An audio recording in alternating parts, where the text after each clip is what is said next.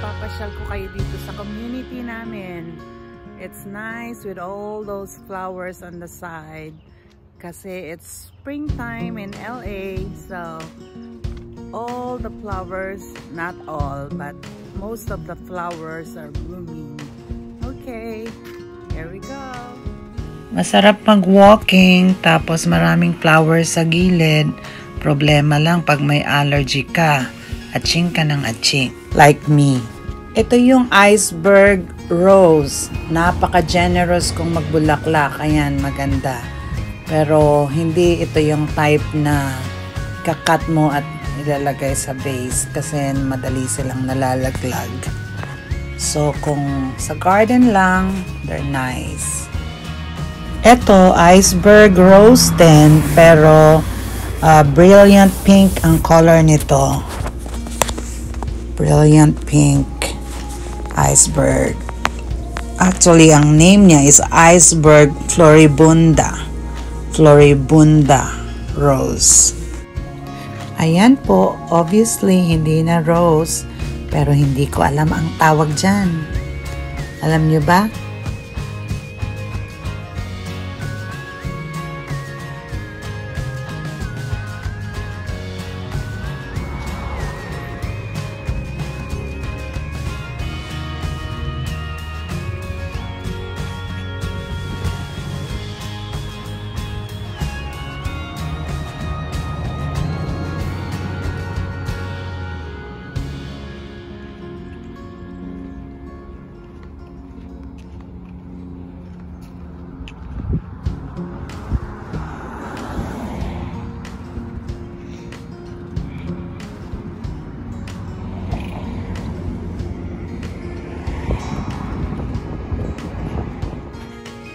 Let me show you different colors of hybrid tea roses.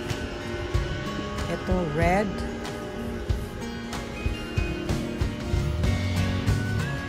It's called hybrid tea. I don't know why it's tea when it's flower. Ito ang peach. It's colored peach hybrid tea. This one is a royal climbing rose. Ganda, no?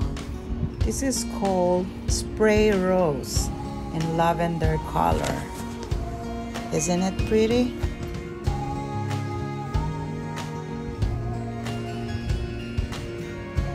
Here is more royal gold climbing rose.